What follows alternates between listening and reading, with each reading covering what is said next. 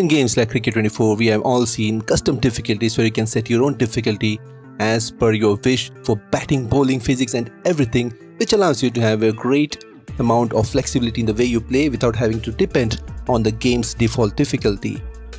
Now, as claimed by Real Cricket Swipe, for the first time ever, we have this option on mobile cricket gaming platform as well. So let's have a look at how it works. This is custom difficulty where you can set difficulty or sliders as you call it in Cricket 24 for AI batting, AI bowling and user batting and user bowling as well. You can see different sliders for AI batting. Similarly, you can choose AI bowling, user batting and user bowling as well. Now let's look at AI batting. What are the sliders available? First one is AI target score intent. So this is nothing but the score that the AI would want to set while batting first. So if you slide this to the right, extreme right, then the AI would try to set as high a target as possible for you to chase. Similarly, if you push it towards the extreme left, the target for you to chase while batting second will be low because the AI's intent to set the target will be lower. Now, one thing to note is that this would also depend on the match situation, the pitch, etc. If the AI lose early wickets, even if you are put the slider towards right, they will reassess the situation and change their batting accordingly. So the slider works only when everything is falling in place, and if everything is right with this match situation, then the AI would choose to set a high target. So that's what this particular slider does. Then we have AI strike rate. Once again, similar to the score intent, AI strike rate slider means the strike rate at which the AI batsmen want to bat. If you push it to the right, the AI batsman would look to maintain a high strike rate while batting, which obviously will result in higher run rate. Also, the risk would be a little bit higher. And if you want the AI to bat a little bit slowly, you can push it towards left or in the middle. So it all depends on the match situation once again and the type of the batsman. If it's an aggressive batsman and if you have this at high, then obviously he will have higher success rate. So pretty simple. Next up is AI chances of wickets. Now, if you're struggling with the ball, if you're not that good with taking wickets, you can push this slider towards right side, which means there are more chances of picking up wickets. The AI would play a little bit more carelessly, resulting in more wickets falling. And similarly, if you push it towards left side, they'll play a bit more cautiously and picking up wickets would be a bit of a struggle. Also, this would depend on the skill level of the bowler, that is you. That will also come into effect, but generally speaking, if you push it towards right, the chances of wickets falling will be higher. You don't want this to be on the higher side when you're playing test matches because you want a balanced gameplay, so a middle one would be better, but it also depends on you or how you want to play your Real Cricket Swipe game. AI cautiousness is also connected to the chances of wicket. Now, if you have AI cautiousness pushed towards the right side or the extreme side, the AI will be more cautious on losing wickets. So if the AI already lost a couple of wickets and the AI cautiousness is to the right, then the AI will take less risk and try to consolidate and play cautiously. Now, if you have pushed it towards the left side, the AI will not be that cautious. They'll try to play casually and you will end up getting more wickets. So these two are connected. If your chances of wickets high and the AI cautiousness at low, that is chances of wicket at right side, and the AI cautiousness left side, that will result in AI losing more wickets quickly. So you have to use this in combination. You can't have both at extreme right. That will not be a good slider setting. If you have chances of wickets at high, then have the cautiousness as low so that AI would lose more wickets. Next up is AI aggression. Now this will come into effect when they are batting second or the AI is chasing a target. If you have AI aggression pushed towards the right side, that is the extreme side, they will aggressively go after your target and try to hunt down whatever target you have set very aggressively with a higher run rate. So they'll try to get to the target as fast as possible.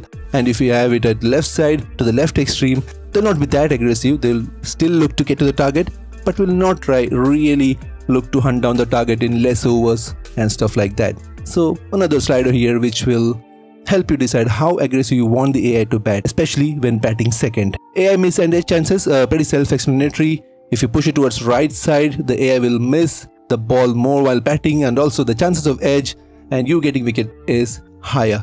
Once again, if you have chances of wickets slider at the right extreme, this will help link with that and you will get more wickets if you have this miss and edge chances pushed towards the right side. AI timing, if you want the AI to bat with perfect timing, have a pretty good gameplay, then you can push it towards right side. If you have it at left side, the AI timing will not be that great and the overall batting of AI will be a bit iffy. So as I said, if you want a more balanced gameplay, you can push it towards right side.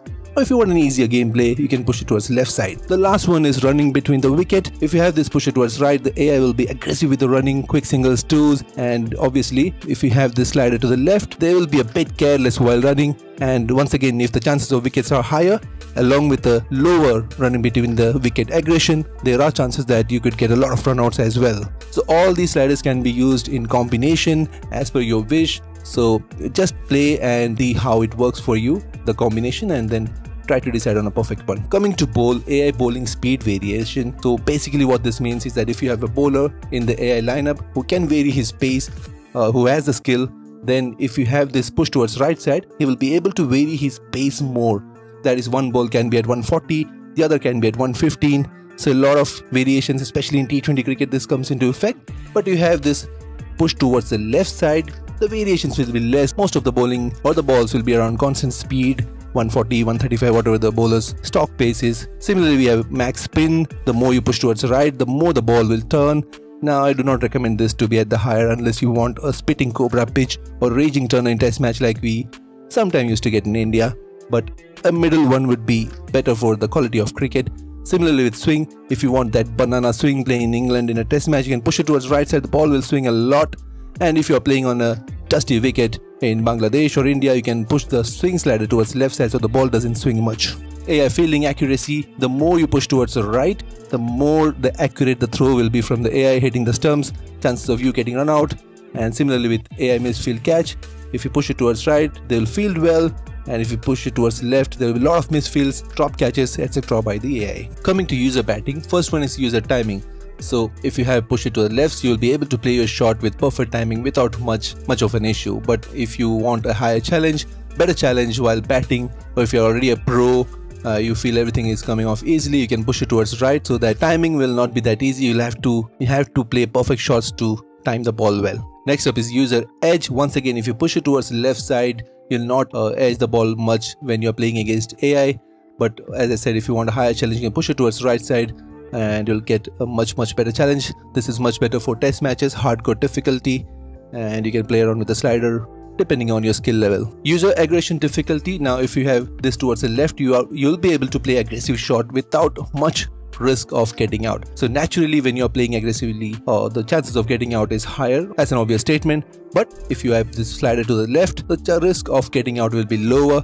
And if you want a realistic scenario, you have to push it towards right side, either maximum or at 75%, so that the chances of getting out while playing aggressive shots are also higher. Next is user timing difficulty, similar to the first one. If you push it towards right, it will be difficult for you to time the ball without being perfect or without being the perfect range, the higher value set.